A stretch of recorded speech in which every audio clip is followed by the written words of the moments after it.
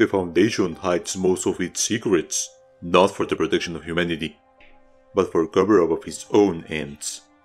We have uncovered a series of files that offer us a rare opportunity to observe how secrets slowly escape their control. We will analyze this series of communications between the High Command of the Foundation until we reach the current documentation of an anomaly resulting from the aberrant practices of the SCP Foundation. First deciphered file. On Monday, July 28, 2014, at 12:50 p.m., K. Thomas wrote, R. As per 051's instructions, I have sent you a copy of 3002's file. Let me know if you need anything else.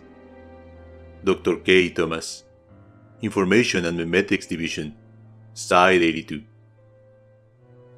Document prepared by Dr. Daryl Lloyd. Date 2014, July 20th. Item number SCP-3002. Object class Safe. Special containment procedures. A single prisoner affected by SCP-3002 is to be kept for the purposes of testing and analysis. They will be held in a standard humanoid containment cell in Site-41. Verbal and physical interaction is to be limited to approved testing. The remaining prisoners and staff members of South Rock Penitentiary have been given Class B amnestics and are to be monitored for any reoccurrence of SCP-3002. Description: SCP-3002 refers to a specific memory shared by 85% of the prisoner population of the South Rock Penitentiary, located near Lafayette, Indiana. Affected inmates are all able to recall a specific day from their childhood. Specific dates vary between subjects, but the majority remember this day occurring sometime between the ages of 10 and 13. SCP-3002 accounts consist of the individual walking through or playing in a forested garden with their best friend at the time. At some point in their memory, inmates recall getting into an argument with their friend. Several accounts have details that conflict with the person's actual life, as several subjects did not live in or travel to locations with forests until their adult life. SCP-3002 was originally discovered when Dr. Susan Fairbank, a psychologist working at the prison, noticed a large amount of inmates mentioning specific memories that all seemed to be identical. The incident was brought to the attention of the Foundation after agents monitoring a message board concerning psychology for a different anomaly noticed Dr. Fairbank's account of the shared memory. At the time of initial containment, inmates were able to recall details of SCP-3002 with eidetic clarity. After several interviews, the subjects began to recall progressively less detail in SCP-3002, to the point where recollection of the affected memory was similar to normal memories. The reason behind this is unclear. Addendum 3002-1. John Baelish was incarcerated in South Rock Penitentiary in 2006 for multiple accounts of breaking and entering, aggravated assault, and vehicular manslaughter. Dr. Lloyd was chosen to conduct this interview. Begin log. Dr. Lloyd enters the interview room and takes a seat. Baelish was led into the room shortly after and secured to the table. You know, I kinda dig these new blocks, but I thought I wasn't in for a transfer. Well, it's not a normal transfer, and most likely won't be permanent. I'm Dr. Lloyd. I have a few questions to ask you. Well, that's a shame. You folks got good grip. Right. Would you like some water or something else to drink before we begin? Sure, why not? The water will be here in a moment. Now, John, if John is what you go by, I want you to think back to your childhood. Are there any memories that stand out for you? Fun birthdays? Broken bones? Days in the park? Anything? Subject waves hand dismissively. Call me whatever, but why do you care? You some sort of shrink? Please answer the question, John. Fine, whatever. Subject is silent for several seconds and looks contemplative. Giving it some thought, I remember the 17th of January, 1997. Me and John were playing in Brownwoods, a park by where we grew up. It was between me and John, so we... John? Oh yeah, sorry. John was a kid I spent a lot of time with when we were kids. I went by Joey back then. John Denusio was his name, I think. The John Denusio mentioned was confirmed to be an actual person through census records and social media. He is currently living in Lansing, Michigan. Observation has revealed no anomalous effects. An auxiliary staff enters the room, delivers several bottles of water, and exits. Anyways, we're just messing around. Being to the squirrels. It'd been cloudy for a while, but it was otherwise a great day. Then we just wanted to get out of the house. As we were talking, we got to the topic of school. A new kid has just started the class. I think her family moved from Slovakia or something. But John just started going on and on and on about how much of a... she was. Kinda being racist. That was just... weird. I'd known John forever and he was always nice to everyone. Did you do anything about his, ranting? Yeah, I called him out on that. I mean, his mom was Polish. God, I don't know what happened, but what he said just got under my skin. After I yelled at him, we just sort of shut up and went our separate ways. Did anything else of note happen? Subject sights, and he's silent for several seconds. Yeah, Lily found me. Was she a friend of yours? Yeah, she was always a little weird. I think she was... Subject gesticulates at his head. You know. Like, when she found me in the park, the first thing she did was get really close, put her hands on my shoulders, and asked me super seriously if I remembered her. And then just went on and on about some school project. Honestly, how could I forget Lily? She was always... Subject is silent for several seconds. Huh, I can't actually remember. Can you at least recall what she looked like? Yeah, she had super blonde hair, I think, and she...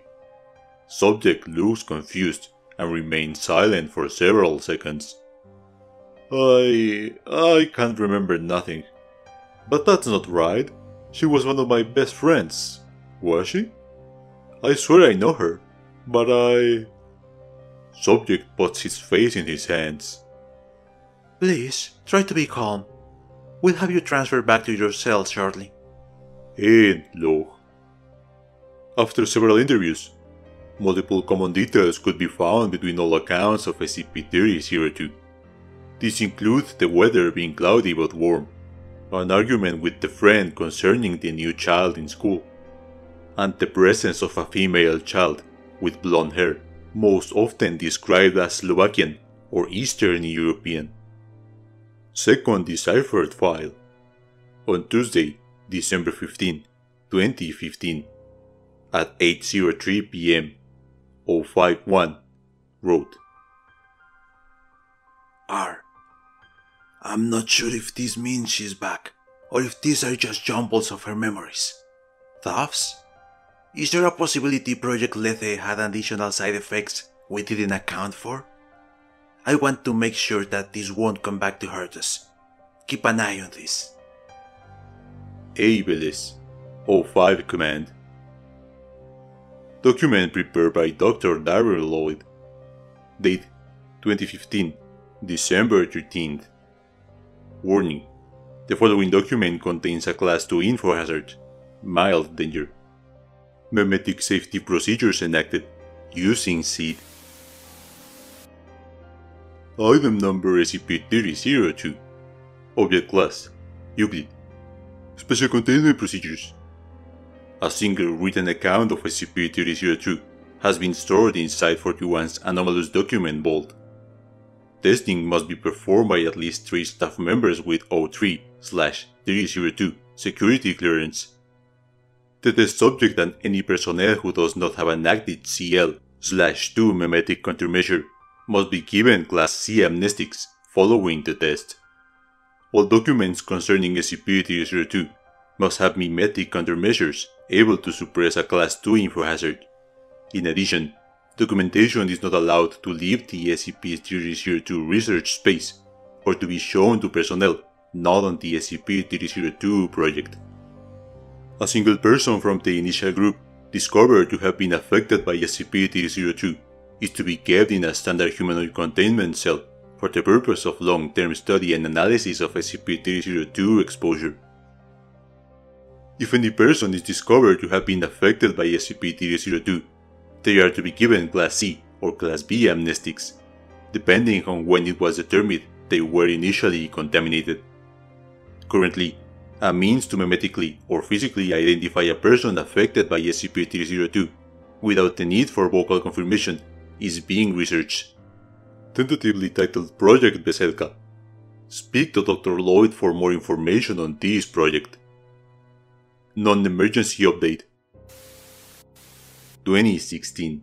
Project Veselka has begun final testing, with early trials showing great success in identifying affected individuals without the need for an interview. Instructions and equipment to properly use the project are being shipped to Foundation sites and operatives in Indiana and parts of Illinois. Assigned agents should begin searching high population areas such as Indianapolis and Chicago first, before moving towards low population areas. Description: SCP-3002 is a Class 2 contagious mimetic hazard with a limited effect on the memories of subjects exposed to it.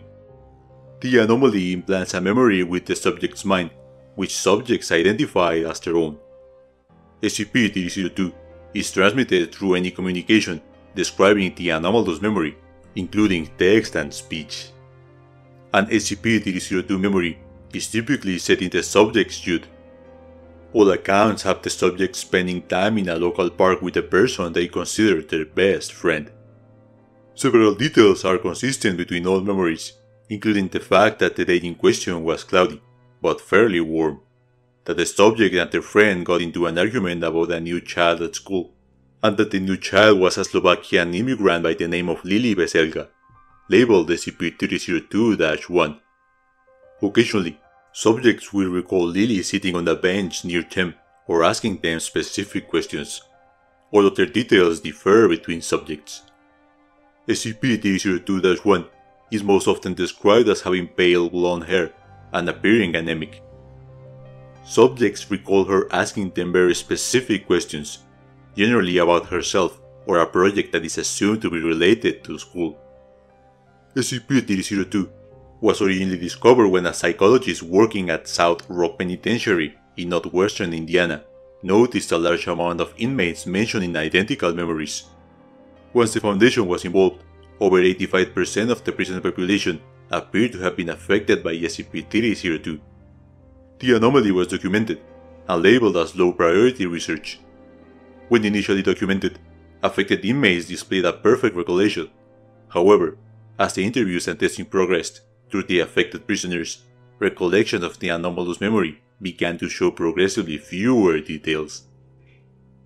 Incident 3002-2. On 2016, 3 staff members attempted to access SCP-3002's documentation, despite either not having proper clearance or not having reasonable prior knowledge of SCP-3002. The access log from that day has been included below. Time, user, position, terminal omitted. Action: 3:15 p.m.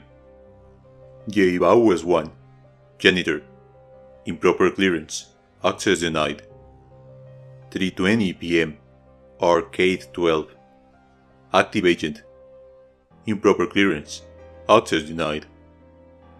3:40 p.m. Bander D8. Senior researcher. Access granted. Minor edits made. 6:25 p.m. Raisa Wit. Edits reverted. 6:35 p.m. Bander D8. Senior researcher. Access granted. Minor edits made. 6:40 p.m. Raisa Wit. Edits reverted. File locked. Raisa officials conducted interviews with and amnestized all 3 individuals. The interview with researcher Vanderbilt has been logged below. Begin log. Rice Officer Whitley enters the interrogation room. Dr. Vanderbilt has been previously placed in the room by Rice's security operatives. Dr. Damian Vanderbilt, I am Officer Whitley, with the Records and Information Security Administration. I am speaking with you today due to concern over your recent edits to documentation of a certain anomaly.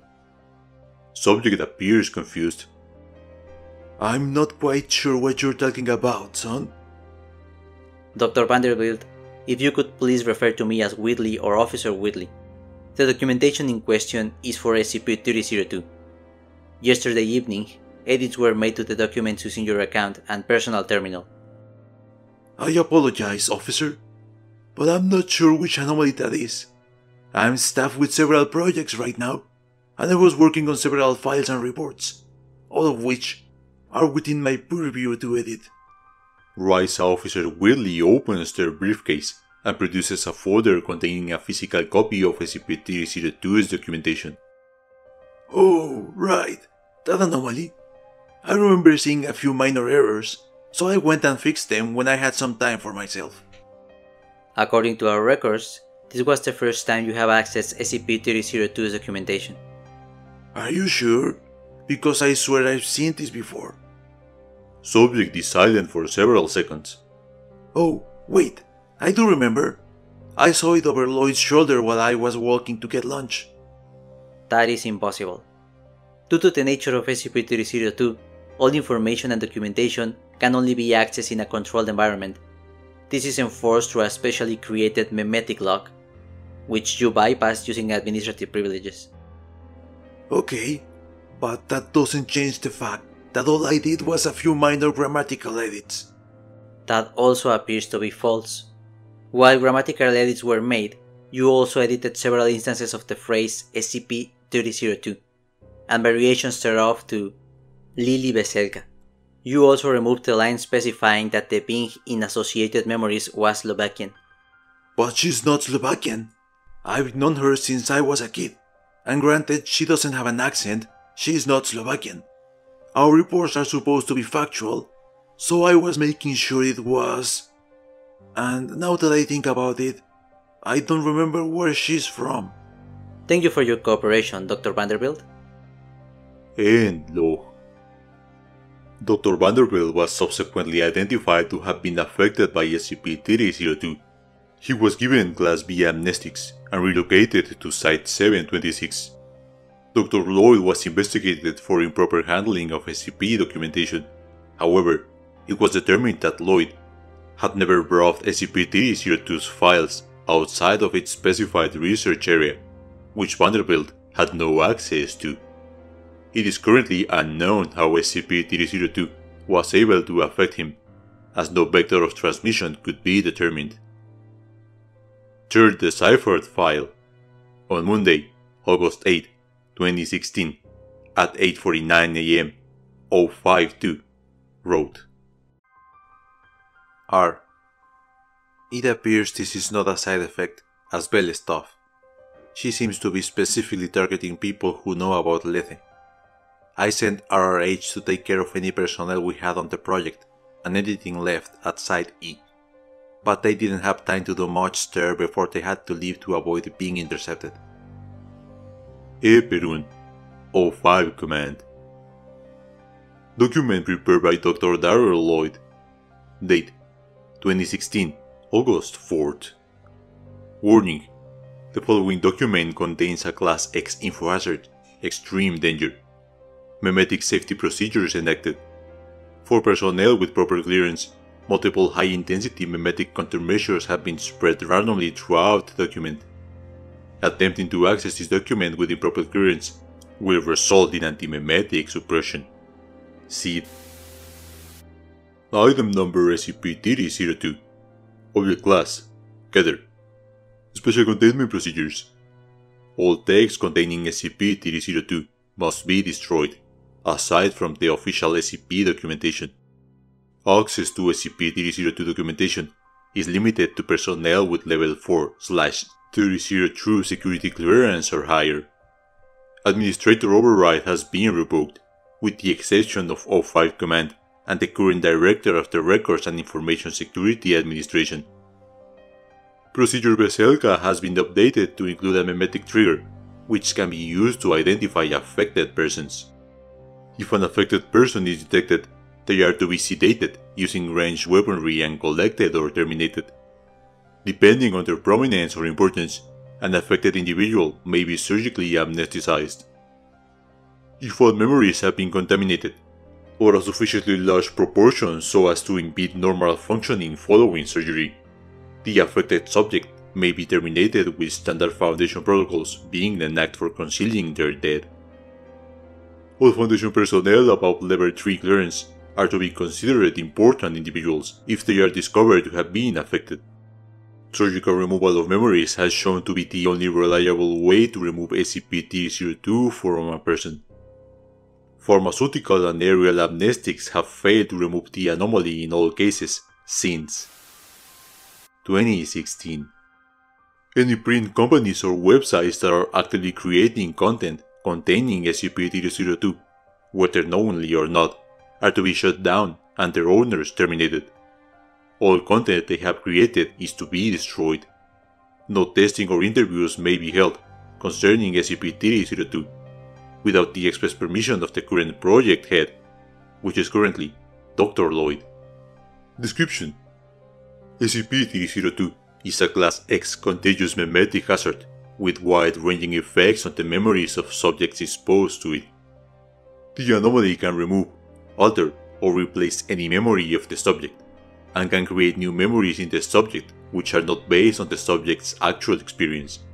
SCP-3002 is capable of affecting declarative memories, memories involving personal experiences or factual information, and implicit memories, memories acquired and used unconsciously, typically referred to as muscle memory. Affected subjects identify altered memories as their own, and will behave accordingly. In this way, SCP-3002 has the ability to influence the personalities and actions of subjects. The transmission vector for SCP-3002 was originally believed to be the communication of a particular false memory, involving a childhood walk in the woods, an argument with a friend, and an immigrant girl named Lily Veselka.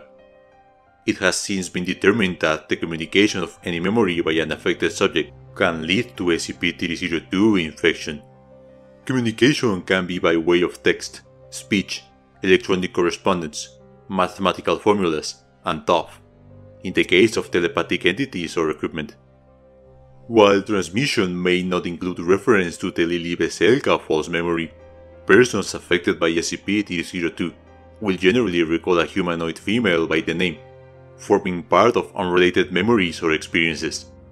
This entity, referred to as SCP-3002-1, is described as having extremely pale blonde hair, appearing anemic, and being a childhood friend, originally from an Eastern European country. In affected memories, SCP-3002-1 is often remembered approaching subjects and asking them questions pertaining to herself or an unspecified object, such as, "What do you know about me?" or "Has the project finished?" SCP-3002 has avoided containment by displaying extremely adaptive behavior. Due to its adaptive behavior, it has been theorized that SCP-3002 or SCP-3002-1 may be sapient. Epidemiological studies appear to indicate it is deliberately targeting individuals who create large amounts of information, or people who do large amounts of research on Slavic or Eastern European history and geography. SCP-3002 was originally discovered in 2014, when a prison psychologist reported that a large number of inmates appeared to have extremely similar memories regarding a specific day from their childhoods. When initially contained, it was believed that the anomaly was a simple shared memory. However, further research revealed SCP-3002's unknown effects at the time. It is believed that much of the prison staff was contaminated by the anomaly, and are currently unknowingly acting as vectors to spread it. While specific data is still being gathered, it is suspected much of the population of the Midwest USA has been exposed to SCP-3002. Addendum 3002-4. Approximately 4 months after conducting interview 3002-3, RISA officer Whitley lost control of their vehicle during a vacation that they had scheduled following the previous interview. While not fatal, Officer Whitley did suffer several spinal injuries. A RISA official who initially spoke to Whitley regarding the incident noted their unusual behavior and correlated it back to the known effects of SCP-3002. Following this, Dr. Lloyd was contacted to conduct an interview with Whitley. Begin log. Dr. Lloyd enters RISA officer Whitley's room in Medical Site 923 and activates a physical mimetic countermeasure, designed as part of Project Veselka. Dr. Lloyd, it is a pleasure to see you. Likewise, Whit. Are they treating you well? Comfortable? Food decent? Yes, and I'd rather not say. Lloyd claps his hands together.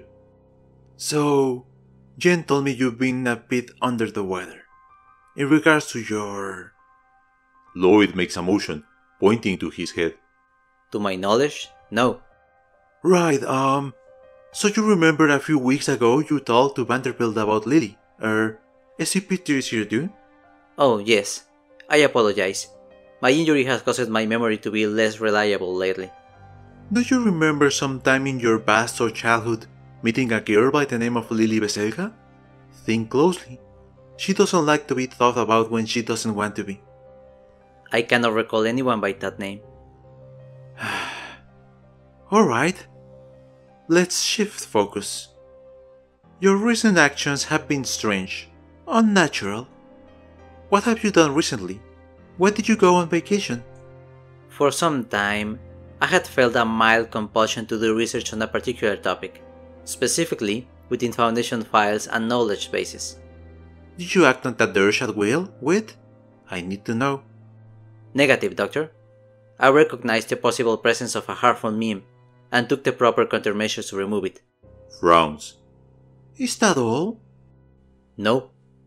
Once I had the threat properly removed, I performed this research on my own volition, to satisfy my own curiosity. I found several mentions of an entity similar to SCP-3002, and a certain project working under the title Lethe. Yes, but what did you find, Whit? I don't have all day. What did you learn about Lily? I would rather not say. My vehicular collision was not an accident, despite security footage showing otherwise. I was pressured off the road by the sudden acts of 3 otherwise unrelated vehicles, working in tandem. Whitley, this is your last chance to answer. I believe you are contaminated by SCP-3002, and are deliberately withholding information to interfere with research. Dr. Lloyd, I do not adequately feel I can trust you. I apologize, but I do not feel I would like to continue this interview. Whitley was unresponsive to all other questions. End log. It was determined RISA officer Whitley had been affected by SCP-3002 since their interaction with Dr. Vanderbilt. Due to the disruption and danger Whitley posed to the Foundation and SCP-3002, they were recommended for termination.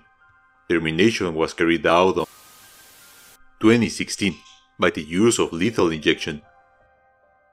Exploration Log 3002-5. Following information extracted from agents were dispatched to the Zhange National Park on the west edge of Ukraine. Agents discovered a ruined, subterranean research facility that appeared to have been abandoned since 2013. Markings and documents found in the facility indicate it was associated with the Foundation.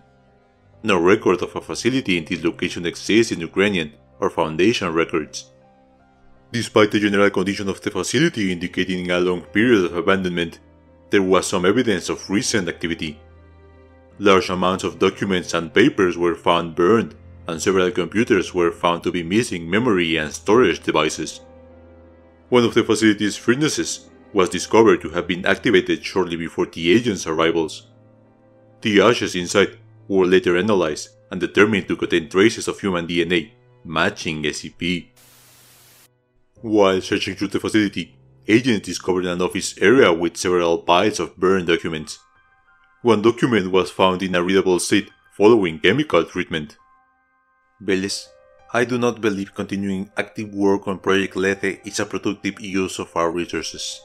While Lethe has been an invaluable tool for averting broken masquerade type scenarios, having the project rely on a single anomaly has been caused undue stress in the subject.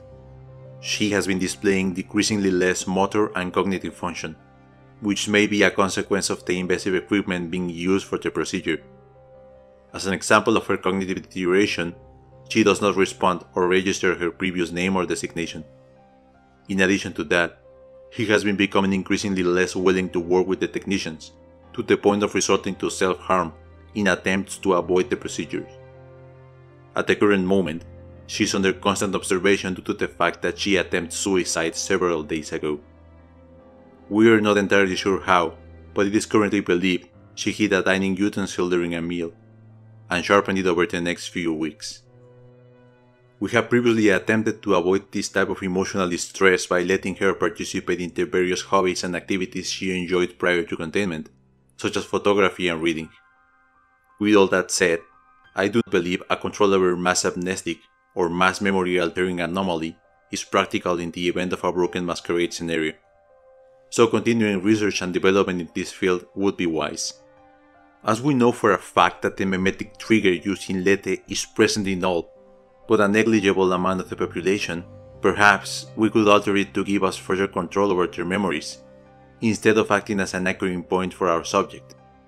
Since we've included the trigger with the neural archetype scans from Yellowstone, a procedure that is not reliant on a human subject would allow for continued use past the lifespan of our current subject. Perun. While investigating the facility, agents discovered a surgical theater fitted with equipment used for invasive neurosurgery. Medical documents and restraints found in the room indicate the subject or subjects operated in this location were conscious during the length of the procedures. Wear of the equipment indicates frequent use. Current iteration of SCP file. Item number SCP-3002. Object class Gather. Special containment procedures. See document 3002-6. All contaminated people must be destroyed, including former staff, family and acquaintances. The staff must be vetted by either 051 or 052 before access to this document or any remaining staff is allowed. Description: SCP-3002 is a sapient mimetic entity capable of and currently attempting to create an MK-class end-of-the-world scenario. Total loss of human consciousness.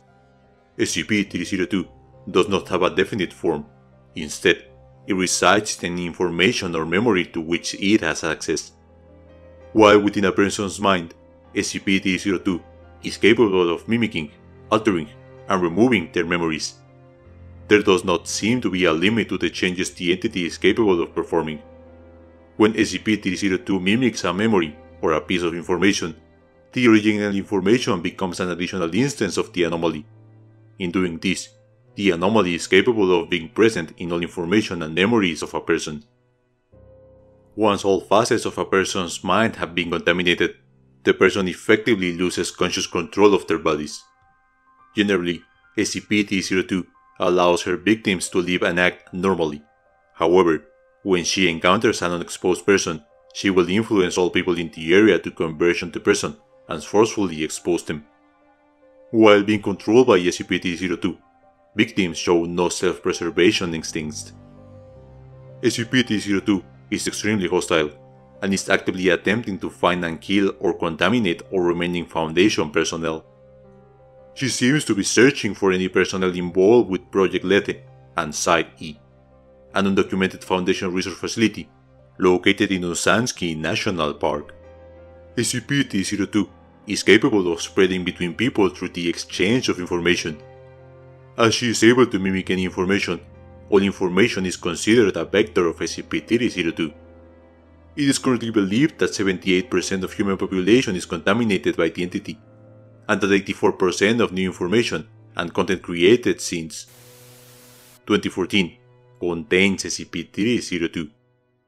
SCP-3002 has displayed an extreme level of adaptability, preventing it from ever having been fully contained. In addition to this, several key Foundation employees were effectively being controlled by SCP-3002 since its initial discovery. With access to internal Foundation procedures and plans, she was able to avoid being properly detected or analyzed for some time. Document 3002-6. Due to the widespread contamination of SCP-3002, containment is impossible. Remaining staff members may submit proposals for determination of the anomaly. Proposal: contact known groups and persons of interest for additional aid. Dr. Kent Mayfield. Command response: approved, 9-4. Follow-up: Global Occult Coalition. No response. Unusual Incidents Units. Response: 051 confirmed the presence of SCP-3002. Response destroyed. Mana Charitable Foundation. No response. The Horizon Initiative. No response. GRU Division P. No response. Office for the Reclamation of Islamic Artifacts. No response. Prometheus Labs Incorporated. No response. The Chaos Insurgency. Response: an unintelligible local recording. Anderson's Robotics. No response. Marshall, Carter and Dark. Response: 051 confirmed the presence of SCP-3002. Response destroyed. Are we cool yet? Response: a box filled with several hard drives and digital storage devices containing copies of and plans for several anomalous art pieces. The Serpent's Hand. Response: a message reading: we are unable to offer support this time. We fear she is among us now. WL. Nobody. Response: a small note reading: you should have expected this. Proposal: destroy all information and contaminated people. Repopulate the Earth using SCP-2000. Dr. Connor Teach. Command response: declined, 2-8. Follow-up: no follow-up. Due to the massive distance between our current location and the location of SCP-2000, and the fact that no communication has been established with the site, our current consensus is that the SCP-2000 and its staff have been contaminated. We do not feel the risk is worth the attempt. A. Vélez, 051. Proposal: create an anti-meme capable of suppressing SCP-3002 for a temporary amount of time. Dr. Kent Mayfield. Command response: approved, 5-4. Follow-up: an anti-meme capable of suppressing all memetic threats was created, based on the memetic countermeasures used by RISA. During testing, it was discovered that the anti-meme had no effect on SCP-3002. It is believed that the anomaly altered the anti-meme in a similar method to how it normally affects memories. As SCP-3002 seemed to be able to emulate an anti-meme, we began investigating into the possibility that it was capable of hiding itself as an anti-meme within a person's mind, effectively making them an unconscious agent for it. Following this lead, we discovered more than 6 people were contaminated in this fashion, including multiple members of the O5 Command. C. Green, 058. Proposal: initiate the Ganymede Protocol. We need to start over. Dr. Connor Teach. Command response: declined, 2-6. Follow-up: no follow-up. There is no reason to enact such a drastic action. C. Green, 058. Proposal: investigate further into Project Lethe in an attempt to find a possible way to stop her. Dr. Connor Teach. Command response: declined, 1-3. Follow-up: no follow-up. There is no reason to investigate further into that project. Nothing additional will be gained from it. In addition, the O5 Command has reasonable cause to believe you have been contaminated. Termination will occur shortly. A. Vélez, 051. Proposal: restart. Command response: no consensus, 1-1. Follow-up: field left blank.